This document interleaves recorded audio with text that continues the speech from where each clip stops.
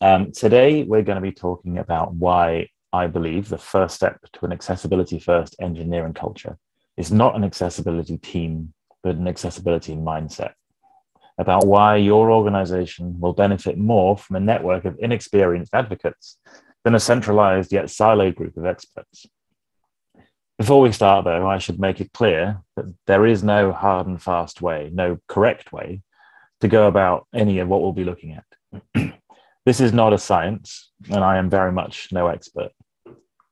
So some of what follows may work for you, and some of it almost certainly won't.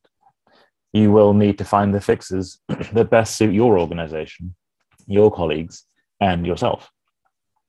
So let's begin then with a couple of short stories. Almost everything you're about to hear in these stories is fictional. Any resemblance to actual events or people, living or dead, is entirely coincidental, no matter how familiar they may seem. But the problems are, for the most part, very real indeed. So imagine, if you will, that you've recently started in a new role working for an online marketplace. They sell things like crocheted kitten tea cozies, bedazzled petroleum jelly, and wooden spoons emblazoned with Nicolas Cage's face. What's more, your colleagues seem great. There's free lunch, and the dental plan is amazing. You're kind of hoping things are going to be pretty good from an accessibility perspective too. They sell stuff, right? Emphasis definitely on the stuff here. We're talking real financial transactions with real customers, and there are laws preventing businesses from discriminating against customers on the basis of a disability. So it's probably all good, right? Unfortunately, because we're talking fiction here, it's not long before you realize all is not good. Navigation of the website is inconsistent, making it hard for people with low vision or memory and cognitive issues. The screen reader experience is terrible, frankly. Color contrast is all over the place. You start to think to yourself, what can I do about this? You can't just walk out. You've only been there a few weeks. And anyway, you really need the healthcare benefits. So after a couple of months settling in, you decide you're going to sign up to do a lunchtime talk. One of those, here's something fun to talk about, chats, where everyone brings a kale and quinoa salad and their homebrewed kombucha. Now you just have to work out how to get people to come and listen. A few weeks later, the big day arrives. You do your best to communicate the issues without just saying, this is terrible. How did it get this bad? Apparently, people don't like it very much when you point out their implicit biases. You talk about what the site looks like and what the site sounds like, about how confusing large parts of it are, both visually and cognitively. And people love it. They really take what you're saying to heart. Your talk is so successful that someone who's been around quite a while approaches you after and asks, how did it get this bad? This is terrible. So you spend the rest of the afternoon talking through the issues. They promise to go away and talk to some managers, get some conversations going. I know, still fictional. Before you know it, an accessibility team has been created. It's small, but keen to take on the task. They start strong and get stuck in. The core experience improves and things are looking up. However, here be dragons. All the other teams are still going about their business. The accessibility team cannot be in every meeting or involved in every conversation. For every problem they solve, 5 more are created by other teams still not thinking about accessibility. They become a firefighting squad working in a building filled with casual pyromaniacs. It doesn't take long for them to burn out. Not ideal. The end. So let's try another story. Perhaps it'll have a happier ending. This time, let's imagine you're working at a social media company. We'll keep it simple and say they operate mostly with text. No big multimedia issues to worry about. You try to make accessibility a part of everything you do. You make sure you're outspoken about the importance of accessible design. It isn't long before you find other people with similar mindsets. designers, developers, some project managers. You decide to meet up and talk about accessibility. At this meeting, you devise a plan to create an informal network of like-minded people throughout the company who can drive conversations within each of their teams. By talking about accessibility at the start, you'll reduce the problems at the end, or at least that's the idea. You agree to meet regularly, to share ideas, to review requirements documentation. The group slowly grows, and you all learn from each other. You all start to develop a better understanding of the many aspects of accessibility in the technology field. People outside of your group pick up on your activities too, proactively sending you ideas and documents to look at. So far, so good. One day, in a far-off corner of the company, an idea is born. What if, instead of just typing, we let people talk? It's a golden idea. It goes all the way to the top. They love it. The team is given the go-ahead to build the product. It's kept under wraps, with a direct line to the top table.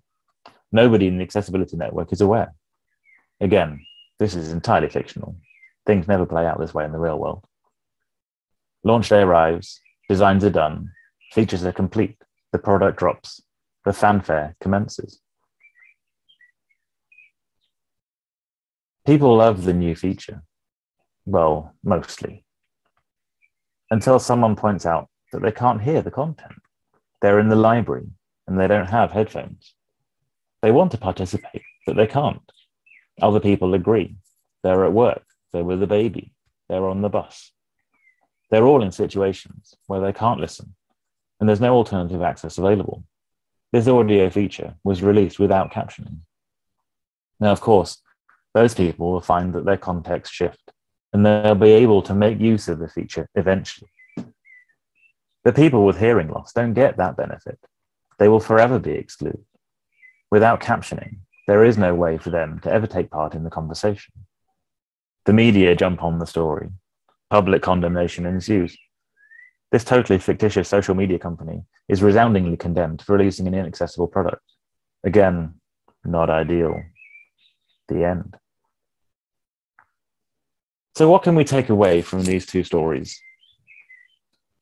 In the first story, the accessibility team completely burns out because they're siloed, isolated, and overwhelmed.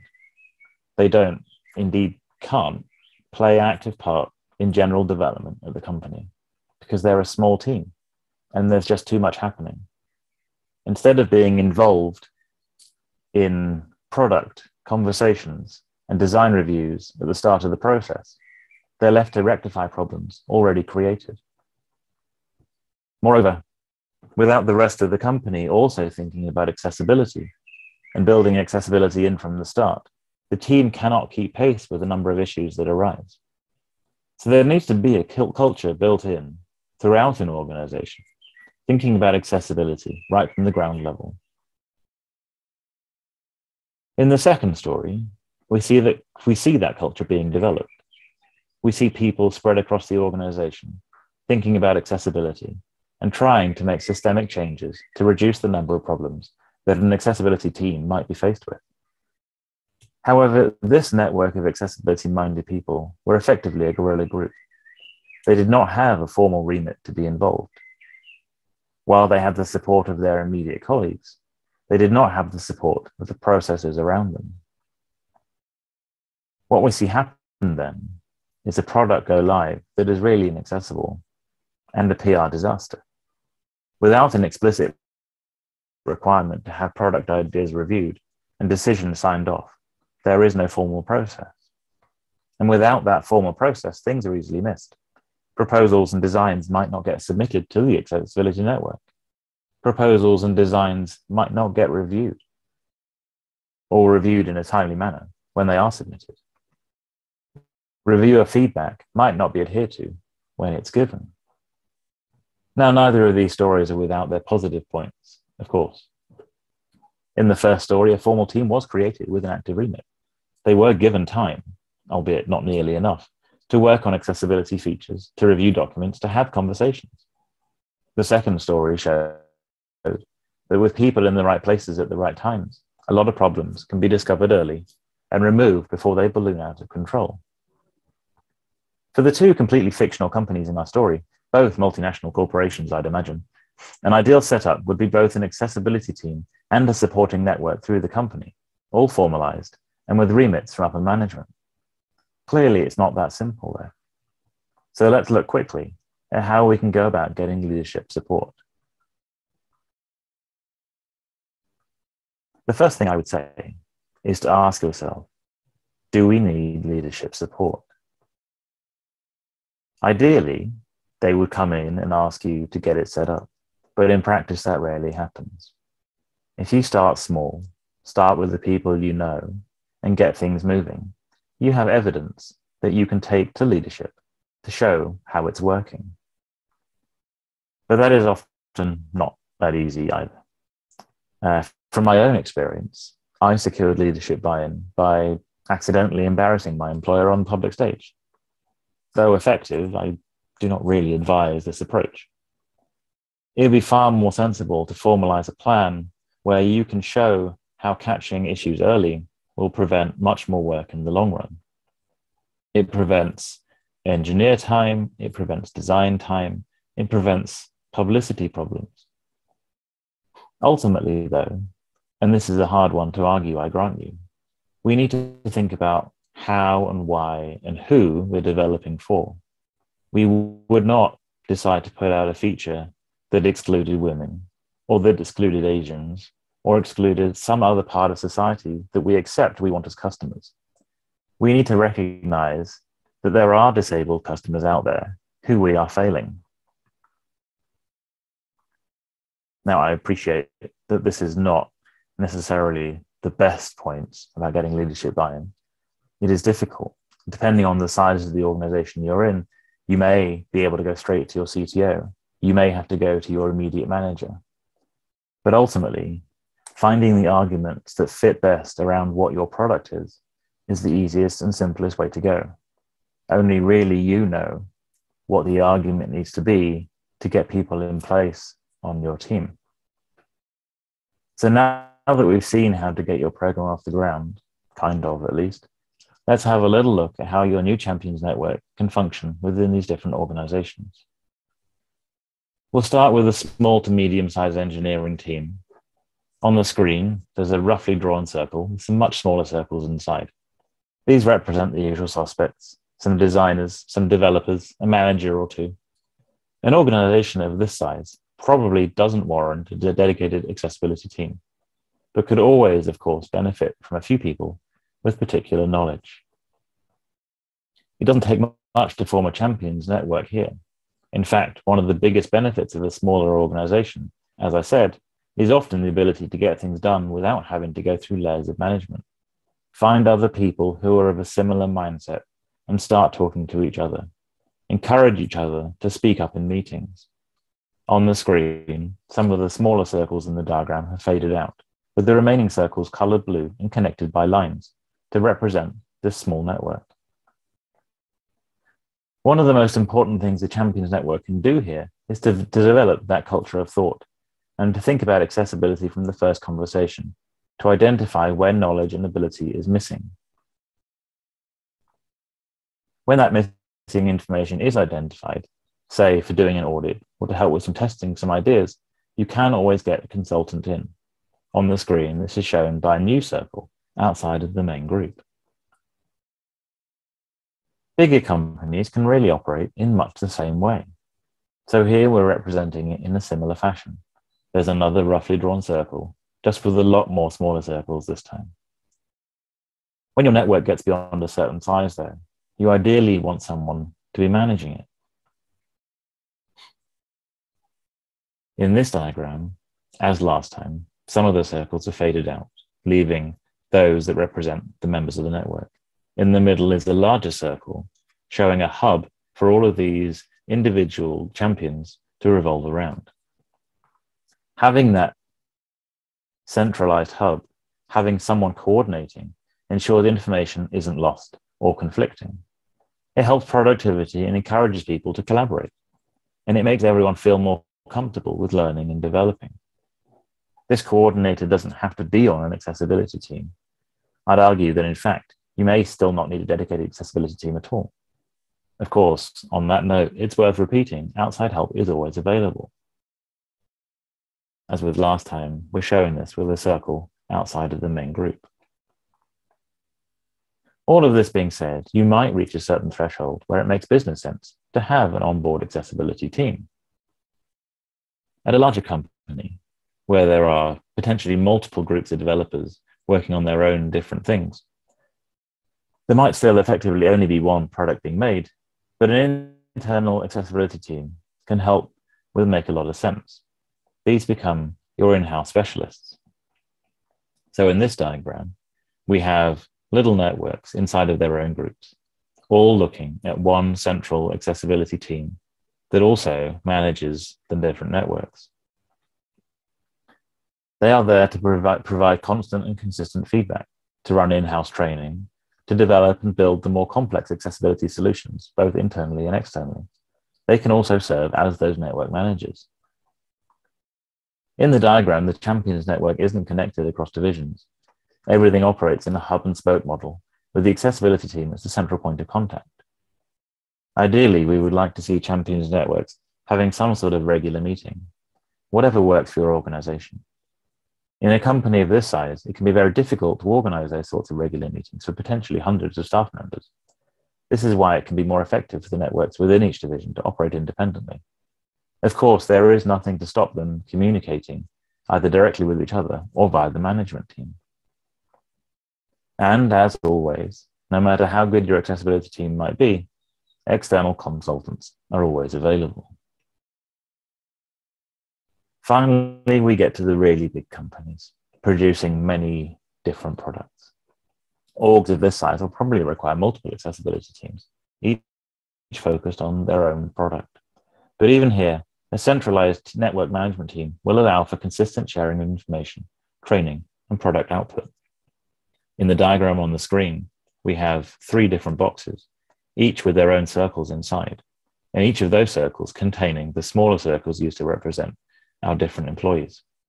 Each of the boxes has an accessibility team connecting to all of the networks within their box. Outside of those boxes is one central management team that is running and making sure that there is consistent information being shared across. So we see the Champions Network broken down by division, each reporting into a local accessibility team, which of course can always be supported by consultants. This might feel overwhelming. You might think, how did we get from nothing to this? You might be at a larger organization, one represented by this slide or the previous, and wondering how to get anywhere near this organized. It can seem a long way to get to this point. Of course, it's always worth remembering that it doesn't matter how big your organization is. You can always think local. Start with your team and the teams you interact with. Who do you know who already prioritizes accessibility? Who do you know who will speak up in meetings? Your network can start with just them. In fact, this works quite well when trying to persuade upper management of how good an idea this is. You don't need a cross-organizational network to be able to show the benefits of how it works.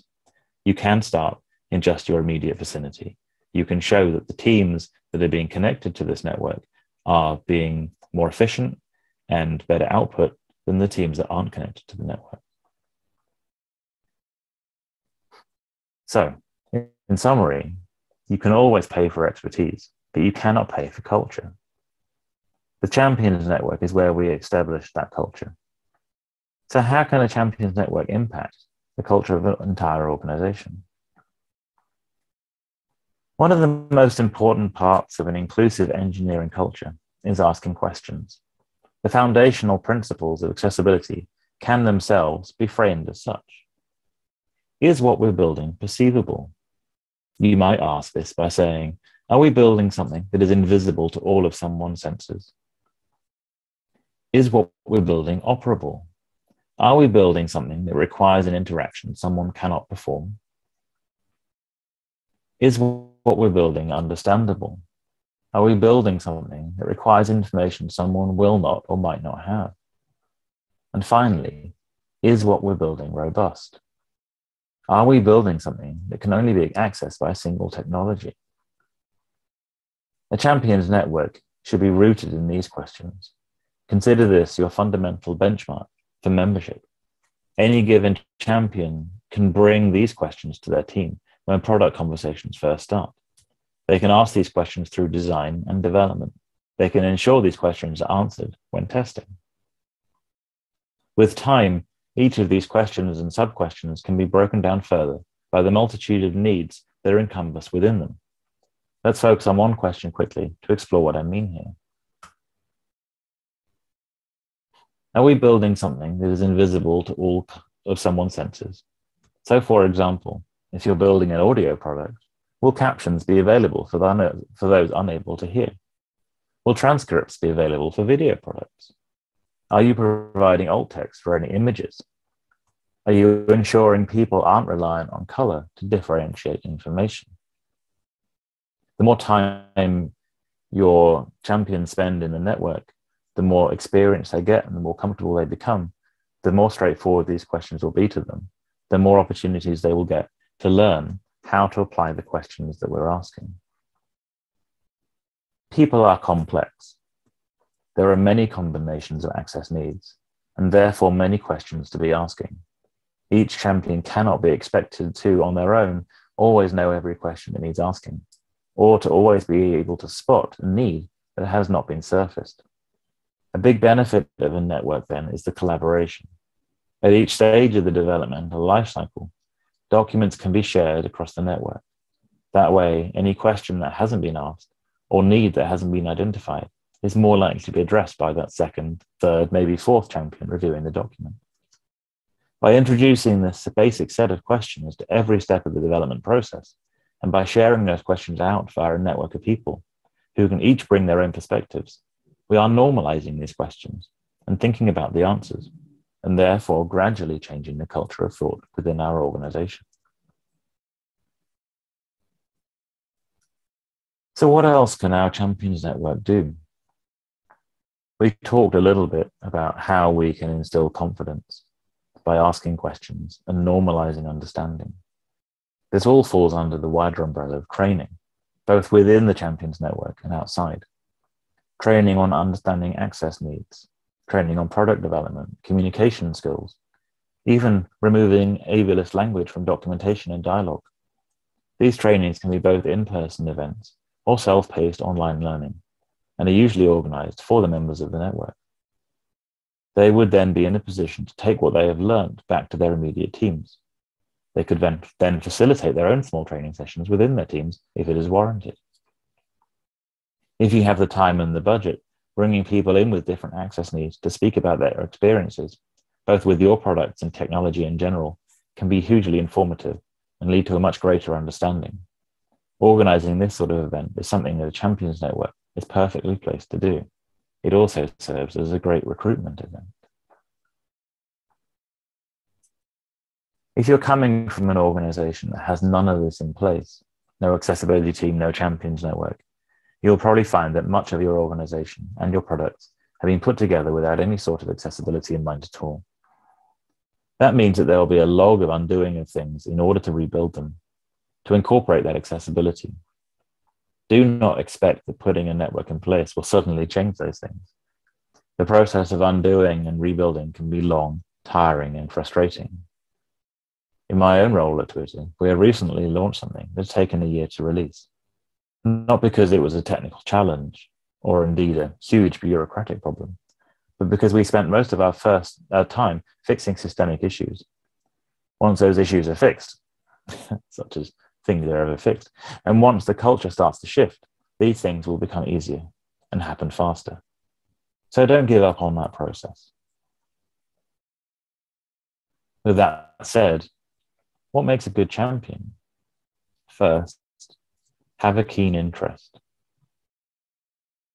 Don't feel like you have to know or understand everything, as we've already discussed. It starts with asking questions, not with having answers. Training is a big part of this process. You will learn as you go. Second, have patience and fortitude. There will be bumps in the road, both in the work you do and in the work your colleagues do. Third, know how to ask for help. This whole process only works best when we collaborate and share information. If you don't feel confident speaking up, tag in a colleague who is better at that to work with you. You don't have to be all these things to everyone. Fourth, and this comes with a huge caveat, be ready to step up. Don't wait for the disabled expert to fix the disability issues. Don't assume that your disabled colleagues are experts at all. Of course, if you are the disabled person in the room, this can be difficult. You may feel exhausted from a lifetime of self-advocacy. Always be ready to sit something out and make sure you recognize when you need that. It can be a very difficult task being a disabled person in the accessibility space. Having some readiness to accept that not all problems can be solved on your own, whilst potentially difficult because often nobody else is listening, is a big step to self-healing, to looking after yourself. And these things are incredibly important. If you're not that disabled person in the room, make sure that you're aware of these things too. It can be tiring as a disabled person, constantly on the lookout. Make sure that you're trying to get there first, not to be a voice for them, but to make sure that their voice is heard, to make sure that the space your disabled colleagues, your disabled customers need is available. And finally, what makes a good network manager? Again, you need patience. You have to manage a lot of different things. You have to manage a lot of different people. There will always be the same road bumps in the road and the same situations that you'll have to come across. You don't necessarily have to be the expert in accessibility, but being in that position where you can make sure that everyone is learning is a hugely important position. I know that there are many people probably in this room today who have done a lot more of that than I have. I'm sure they'd be willing to talk about it. As I said at the start, this is a lot of opinion. This is a learning process for myself too. And you should never be afraid to reach out to other people, people who've been there before you, people who've done these things too. There is a whole wealth of information out there about how to run champions networks and how to go about doing that in a way that might work for your environment. So just to recap, we have seen that all champions networks begin with the foundational principles. By simply introducing these 4 questions to your team, you will start to shift the culture of thought and encourage an accessibility mindset. We've also seen that there is no one way to run a champions network. Different organizations have different needs. A champions network can be flexible and can operate with or without a dedicated accessibility team. While it is hard, it is important to get that leadership buy-in. The system needs to work in both directions. Formalizing any document review process so those not in the network are required to engage with the network is the surest way to prevent glaring oversight. Finally, an effective champion network is filled with enthusiastic people who remember to ask for help, either through the network or via an outside consultant, and who prioritize collaboration above all else. We're a little short, but that is today. Thank you for listening. Great. Well, thank you so much for that. With that, we can dive straight into the Q&A. We have had some great questions pouring in to participants. I encourage you to continue taking advantage of the Q&A section. Add your questions in there. So the first question that came up is, what is the form that an accessibility hub might take? For example, would you use something like a Slack channel? How do you maintain momentum for something like this? Those are really good questions. So depending on the size of your organization, it can be as simple as having a piece of paper where you write down people's names. It doesn't have to be super formal. Making sure you keep track of who in your organization is putting in that time, who needs that support. That is the most important thing for me. Obviously, the bigger your network gets, the more organized that needs to be. And so, yes, like things like Slack can be a really good place to have those conversations, trying to make sure that you, not necessarily in person, but sort of live meetings where people can come together. It can feel quite lonely sometimes. So making sure that you put that time in to making sure that people have access to each other in a more formal setting. So they're not reliant on bumping into each other, which particularly right now in the environment of home working can be even harder. I don't know if that really answered the question. I'm sure there are people with much more experience of managing networks than I am who can probably give better examples of how they go about their day to day. But a very important point of building community there in whatever format that looks like within your organization. Yeah, I mean, so community building is definitely a huge part of that, and that will vary depending on what your organization looks like. It might be a case of just bringing a box of donuts to a meeting once a week. It might be a case of trying to wrangle people across multiple time zones. So yeah, but community is a huge part of getting that network in place. Good point.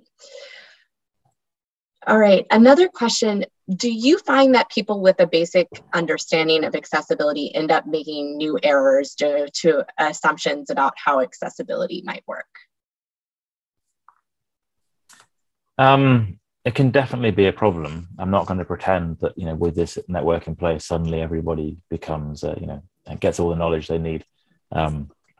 You do need to watch out for misplaced advice. I'll put it diplomatically. There are definitely people who are trying to do the right thing, who might just sort of offer up the wrong solution. Having buddy systems for things like this can be really helpful. If you have somebody who's a bit more experienced in the network, they can work with newer members or younger members, just to sort of be able to pass on that advice, so that that the newer member can take on the bulk of the work, but have somebody they know they can go to for questions. Because yes, like it can be a huge problem. You don't want to treat the network members as experts, take their feedback for what it is, and then suddenly find that the feedback they've been giving is actually detrimental to the product. So in a small space, that can be harder. I don't want to sound like you shouldn't try. Getting anything in place is better than having nothing. It's certainly the kind of environment where you just sort of have to trust yourself a little bit and go with it. Any input ultimately is generally better than none. And a lot of these things you can learn. And as I said a few times, if you're not sure, then you can either turn to paid consultancy. You can get people to come in and provide you with answers, or you can look outside of your company. There are networks for networks. There are groups on the internet that will happily have conversations about what accessibility means, how you can apply it to your product space, just the general practices. There are Slack groups for that. So there are all sorts of resources available if you're not sure. If you don't feel comfortable and you're in a small environment and you only feel like there's only a couple of people around, then absolutely start looking outside of your company for those resources that help. But the bigger you get and the more experience people get, the more time you can ask people, the more time you can have two sets of eyes looking at a document. You can make sure, as I said, you've got those buddies in place to be able to help out and make sure that people are giving positive advice and not detrimental. That's a great point. And we got a follow-up question there. So you mentioned seeking out resources, that there are many available on the web, for example. Do you have any recommendations of what some of those references or resources might be? I mean, Twitter is a good place to start. There are lots of people on there. There is notionally a web accessibility Slack group it kind of extends beyond web at this point, and it is an amazing resource for having conversations. So that's a good place to start.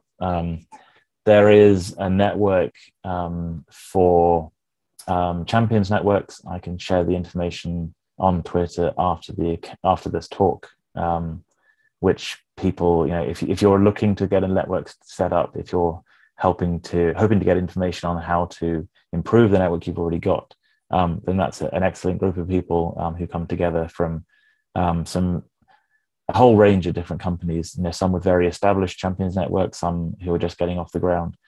So all sorts of different positions. I will share that information on Twitter after this chat. And for those who want to find you on Twitter, what's your handle?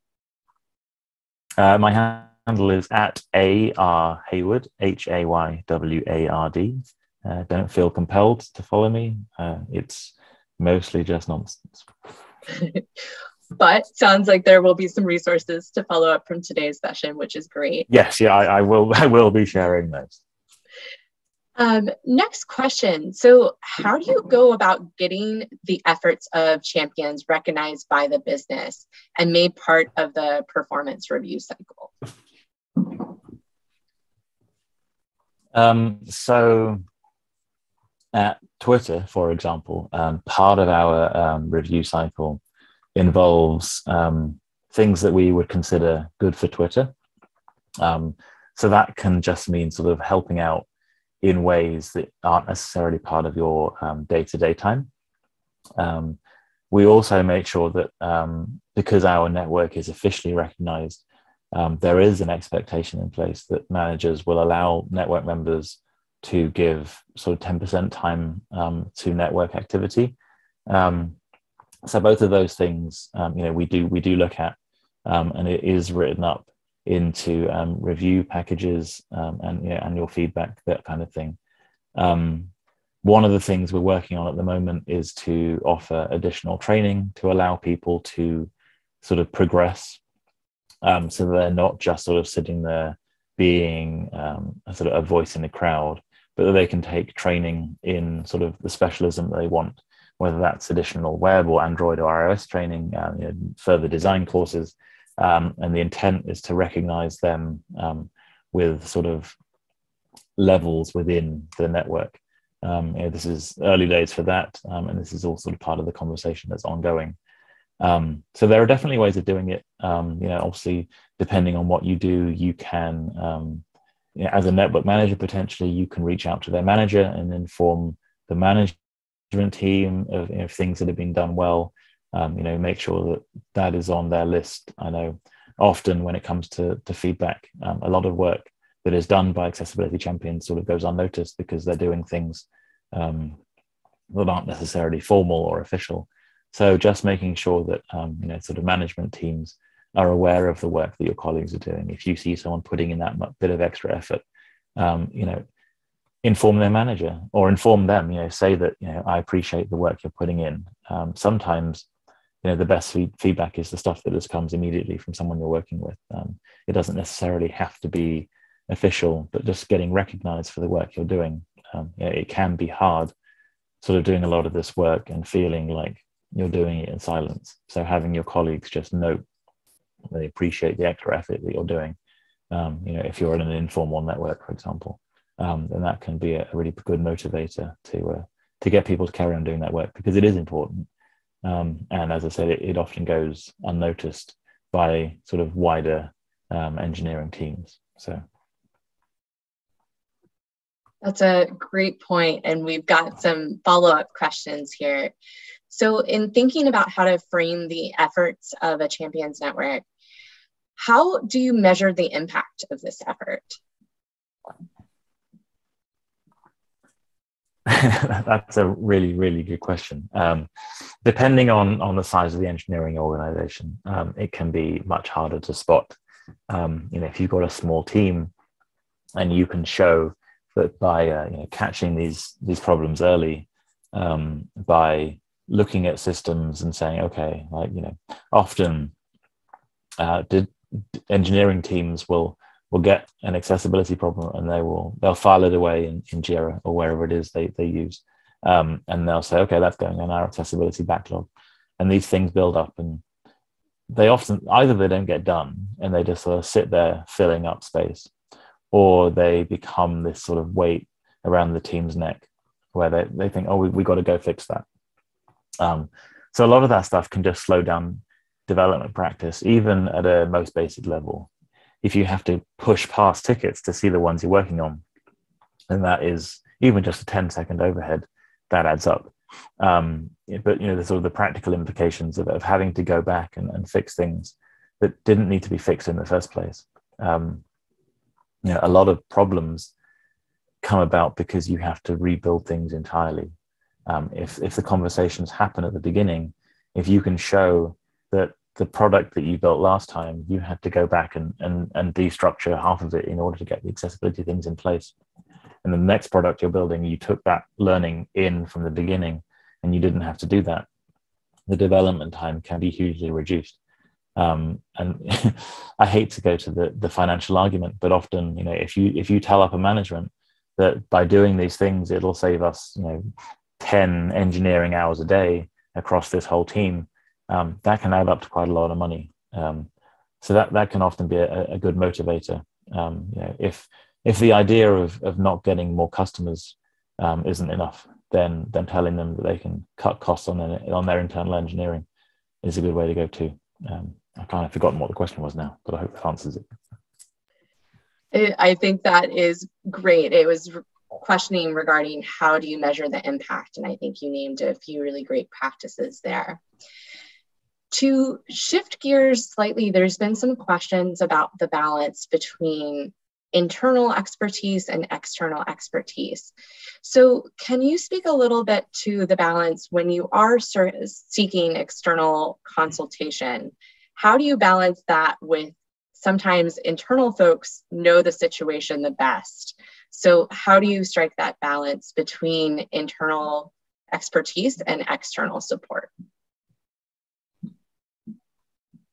Another really good question. I think, a lot of it is a difficult one because you need to sort of gauge not just how well you know the situation, but how confident you feel in dealing with it. And ideally, you'd be able to have the same sort of consultancy team on board all the time. You'd be able to sort of have some sort of retainer in place or whatever it is, whether that's an official arrangement with an actual practicing company, or whether it's just knowing that the same freelancers that you used the last time are available for this one. It can be beneficial, to your point, to have people who are available, who know the problems and the systems that you're working with, so that they can come in and help with that. Obviously, if that's not the case, then it takes a bit more time to get that relationship in place to enable that understanding.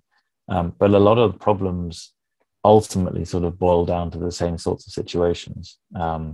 It's generally not really worth worrying too much about whether the consultancy team is going to come in and fully understand.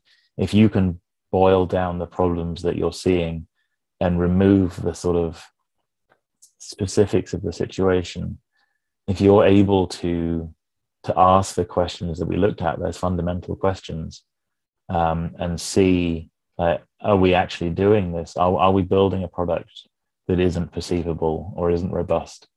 And be able to ask yourself those questions. And you might not have the answers as to what to do about it, but if you can take those questions to the external consultants and say, these are the problems we're dealing with from a fundamental level, they can come back and provide solutions to the answers you're asking, and you can then start applying them to the specific situations that you might have a better handle on, because it really does boil down to sort of the same sorts of problems a lot of times. I think often we feel like we're dealing with unique issues, but once you start asking outside of your company, once you start asking, on the wider internet, has anyone seen this problem, then the specifics might not be available or relevant to everyone, but if you break them down into the particular problems, then a lot of them have been solved before, and it's a case of working out how to take that learning from someone else's work and apply it to your specific situation. That's a great point. And in thinking about the internal side of that and hiring for a central ally team, what is your take on the importance of having ally certifications on that team? And how do you balance the need to have someone technical with someone who perhaps can be that culture builder?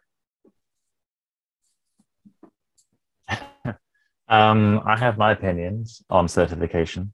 I think, I'll try and be diplomatic. I think they can be useful, but don't rely on people necessarily having them. I think a lot of people in the industry don't have those certifications, don't have those qualifications, because they've been doing this in an environment that was never really suitable for it. The sort of modern accessibility movement is actually sort of relatively young from a large corporate point of view. There have been people sort of practicing in the industry for a very long time that have never needed those qualifications, that have never had to, get them in place. That is not to say that you shouldn't go out and get them. I think, if you're starting out in the industry, then it can be a useful thing to show that you've put that work in. But ultimately, they are not the sort of the be all and end all of what it means to be qualified. Ultimately, it is an exam, and it requires learning some things. I'm not going to take a solid stand either way. I'll let people decide on their own whether they think it's worth their time or not. So I think, just to take a step back from that, it can be very difficult for a company that doesn't have anything in place, who decides they want to build that accessibility team, to start something. How do you know that the people you're getting in are actually able to do the job if you have nobody on the inside who's able to tell you otherwise? I think a lot of these things, you can go back to your consultants again. You can ask them what sorts of questions you should be asking. You could ask them what sorts of people you should be looking for. Ultimately, it is a really difficult question.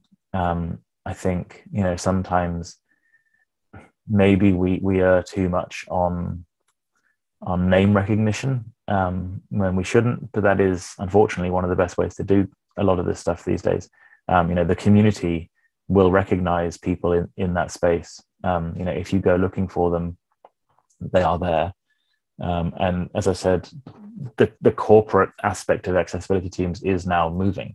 More and more people are coming through with that experience. We're looking at a whole new generation now of people who are coming in with that interest and wanting to have a job in accessibility. Whereas most people who have been in that industry for a long time have come at it from other areas, whether that's sort of design with an accessibility interest, or engineering with an accessibility interest, or project management with an accessibility interest. We're now getting people who are specializing in accessibility from the get-go. So it's a very long-hand-wavy way of saying it's hard. But just ask questions. Try and get people who the industry does recognize, whether that's as a paid consultancy or just asking sort of friends on the internet, what sorts of things should we be looking for. The other side of that question, I think, was about getting people, that mixture of different personalities in the company. It's difficult. As I said, they don't necessarily have to be the same person. The network manager, for example, doesn't have to be strongly in the accessibility space. It helps if they know what they're doing, but they don't have to be, someone with 15 years of dedicated engineering experience or design experience. They have to have that interest and that desire to push people to help them learn. So, I mean, ultimately, you might find people with the same sorts of things. Generally, people in the accessibility space tend to be quite outspoken in their area anyway. They enjoy that kind of thing. So usually, because of the lack of pickup in the past, people who are in that space are more than willing to go out and advocate at the same time. So generally, you might often find one inside the other anyway.